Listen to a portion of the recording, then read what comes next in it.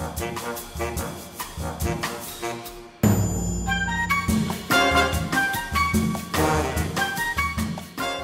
what we have here is the iPhone 15 Pro, which is capable of 48 megapixel photos, and the other is the Sony ZV-E10, which is capable of 24 megapixel photos. Both around the same price point. The question is, does the iPhone produce better quality images because it has a higher megapixel count? Well, in this video, we'll be taking a look at some photo and video comparisons and see if we can tell the difference between the two. And spoiler, it's not just about the megapixels that matter in a camera. We'll also talk about which one you might prefer for your needs, whether you're a hobbyist photographer, videographer, or content creator.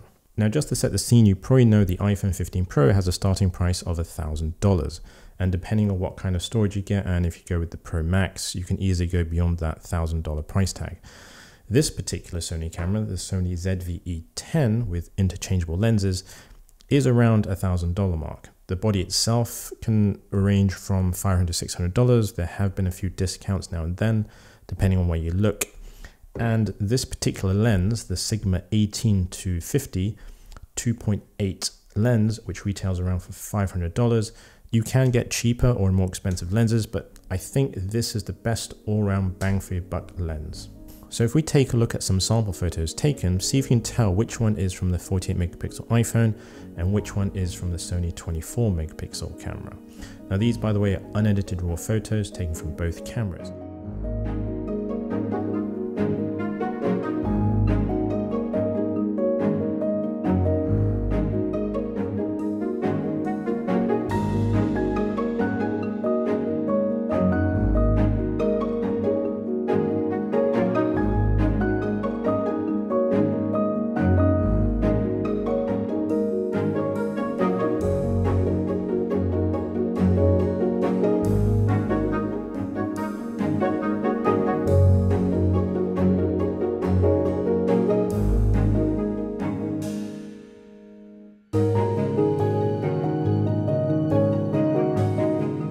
So now that the iPhone 15 Pro offers Apple ProRes recording after a touch of color grading, I think it's even more difficult to tell which has been taken with the Sony and which is from the iPhone.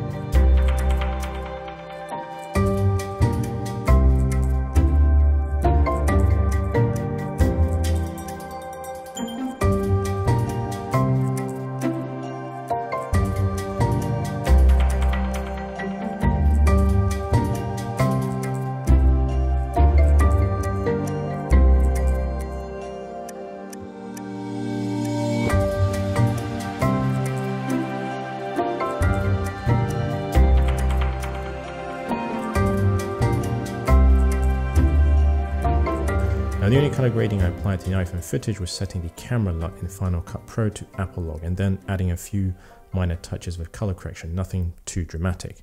Now Sony doesn't have Apple ProRes log recording, so it's not a direct side-by-side comparison, but it does have embedded picture profiles to give that camera a certain look. I'm using Cine 1 or Cine 2 picture profiles and I find it gives you a pretty decent image straight out of the camera and you don't have to do too much in color grading. You'll probably hear a lot of YouTubers talk about S-Log3, which is Sony's equivalent to capturing more dynamic range, and it's available on the Sony ZV-E10. It does require a tad more work when it comes to color grading though.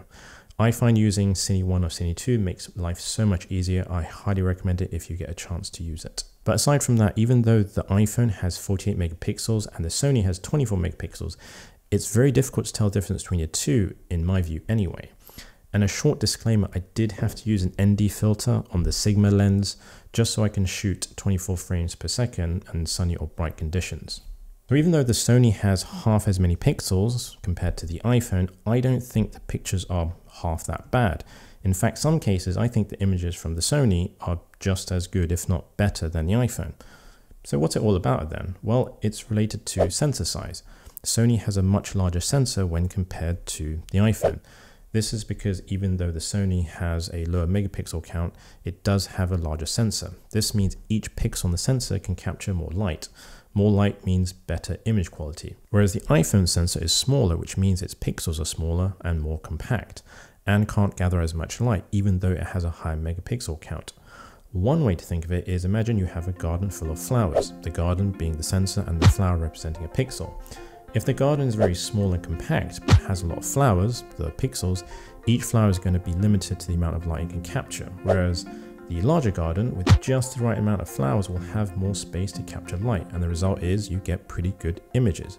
I should also mention that the iPhone does have a quad Bayer sensor which uses pixel binning to help capture better images. The short version is that it can combine 4 pixels into one, allowing it to capture more light. There's a really good video from Android Authority which explains pixel binning in just over 5 minutes. If you want to find out more, I'll leave a link down below. So the takeaway here is, even though a camera is advertised as having more megapixels, it's always good to take into consideration the size of the sensor, because it's not just the number of pixels in a camera. So $1,000, I think you get pretty stunning images from both cameras, especially when it comes to video footage with Apple ProRes. You may have seen that Apple event where it was recorded with the iPhone 15 Pro. I had no idea it was recording iPhone 15, and I'm pretty sure not many knew either at the time. I don't think you can go wrong with either of these. The iPhone is super simple and easy to use camera.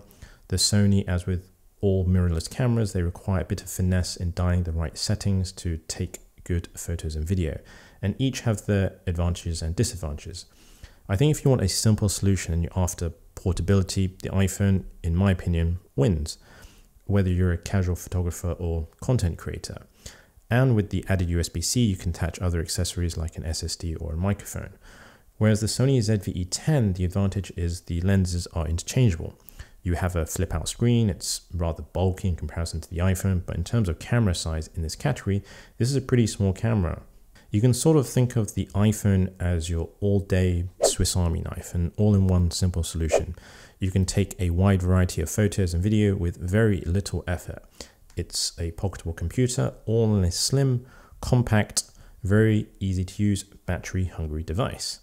Whereas the Sony, it's like your dedicated pro machinery tool, that multi-purpose screwdriver or drill, if we're keeping to the analogy thing.